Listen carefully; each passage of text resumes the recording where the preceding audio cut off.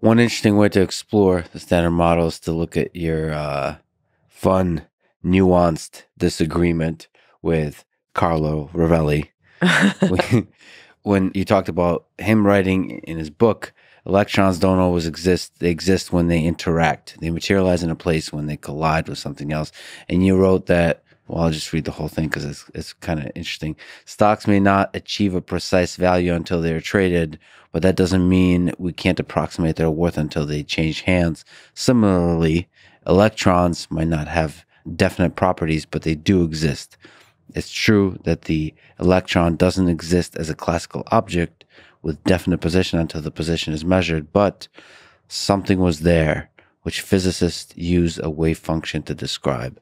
It's a fascinating, nuanced disagreement. So, do electrons always exist or not? Does a tree fall in the forest if nobody's there to see it? So I like to think of the universe as being out there, whether or not. I mean, it would be really weird if the only time things came into existence was when I saw them or I measured them. There's a lot of weird stuff. I mean, I could believe that the Middle East doesn't exist because I'm not there now. Yeah. I mean, that would be kind of ridiculous. I think we would all agree on that. So I think there's only so much that we can attribute to our own powers of seeing. So, and the whole system doesn't come into being because I'm measuring it. And so what is weird, and this isn't even a disagreement about the standard model, this is a disagreement about how you interpret quantum mechanics. I mean, I would say that those wave functions are real. I mean, one of the things that, don't forget, that particle physics does, that quantum field theory says, is that electrons can be created and destroyed. It's not that every electron has to be in the universe. I mean, there can be, I mean, that's what happens at colliders. Particles get created and destroyed. But that doesn't mean that if I have an electron in an atom, it's not there. It's certainly there, and we know about it. Its charge is there.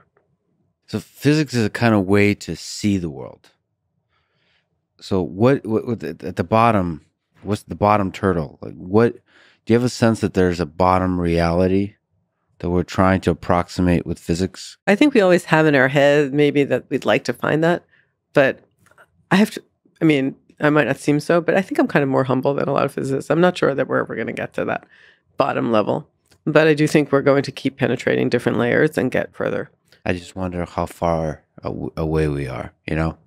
We all wonder that. It's not even, like, what's even the measure of how far away we are? I mean, one way you can measure it is just by our everyday lives. In terms of our everyday lives, we've measured everything. In terms of what underlies it, there's a lot more to see. And so part of it has to do with how far we think we can go. I mean, it might be that the nature of reality changes so much that even these terms are different. Maybe we'll measure, you know, the notion of distance itself might break down at some point.